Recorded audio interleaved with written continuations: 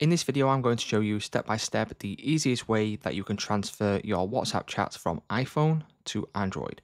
So as you can see, I've got WhatsApp downloaded on my Android and I've also got my WhatsApp on my iPhone.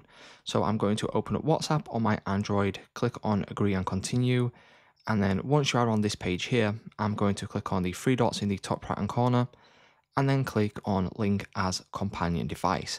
From here, you will now get a QR code. But what I'm going to do is go to my iPhone now. I'm then going to go to my settings and click on linked devices. I'm then going to click on link device. And then you can now use a phone number or you can also use a QR code. So in this case, what I'm going to do is I'm going to use my QR code here. So I'm going to click on OK. And if I just put this back, I'm going to scan the QR code, and as you can see, it will take a couple of seconds and it will then load up all of your chats on the different device. So as you can see, all my chats and my WhatsApp account is now on my Android.